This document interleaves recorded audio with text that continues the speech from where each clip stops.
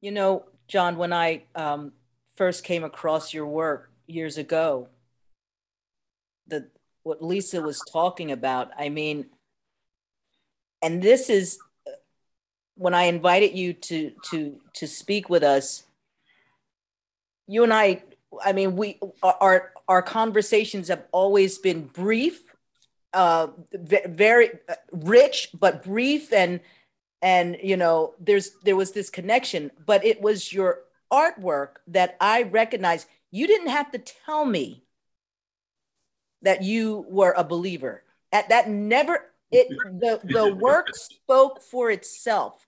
I really want to tell you that. I mean, you know, this is the first time we've had this level Yes, of it is. conversation. It is. And so when I saw your work years ago, I knew there was something more going on than just, you know, what I was looking at. I saw the light of love in your work that let me it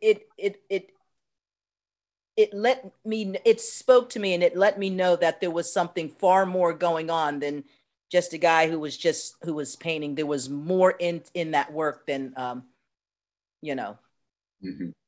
that meets the eye here. So Well, I'm it so thankful for that. it really does do that. It's not something that I could do within myself. It has to be something that only God could do. Yeah. Yeah.